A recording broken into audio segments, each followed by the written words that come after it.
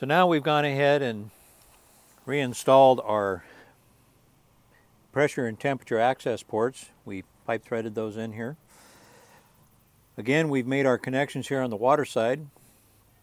We've brazed our refrigerant connections. We're ready to re-insulate all the refrigerant connections and refrigerant tubing, as well as the coaxial heat exchanger. Again, it's very important to make sure you insulate that because it's going to sweat like crazy when it gets into a condensing environment.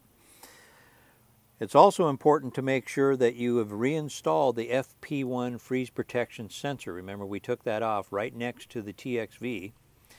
It's got a clip that snaps it over the 3/8" refrigeration line, and then we're going to go ahead and we're going to install a couple of zip ties over it to make sure we have good contact onto our refrigerant tube, so that we have good accurate thermistor reading for our freeze protection.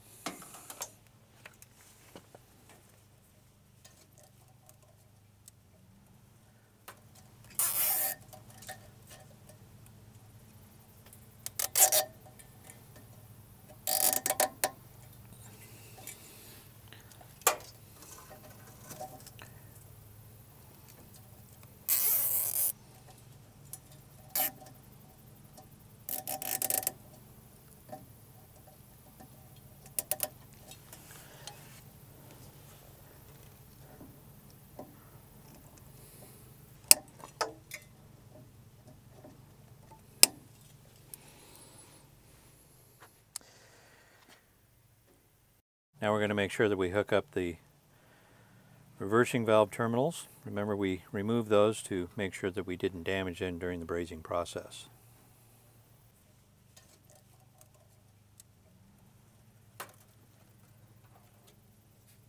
Now we can go ahead and replace the insulation over all the refrigerant tubing, as well as the water connections, to make sure that they don't sweat.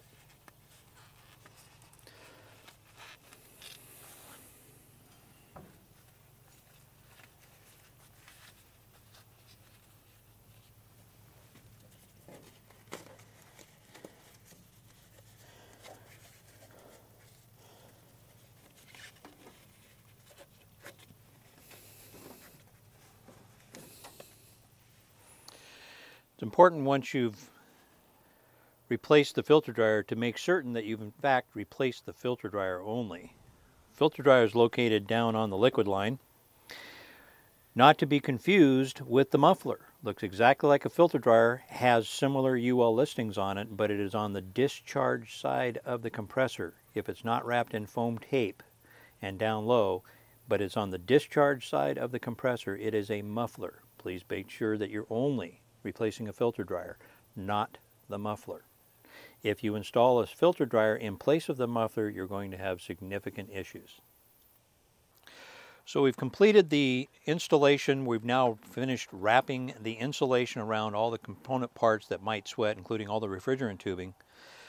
So now we're ready to reassemble the cabinet, but more importantly, it's time to flush the coaxial heat exchanger. Remember, we dropped the fluid out so we could replace it, so it's only full of air at this point. We isolated the ground loop, so now you need to flush the coaxial heat exchanger. Please refer to our flushing video if you need further instructions.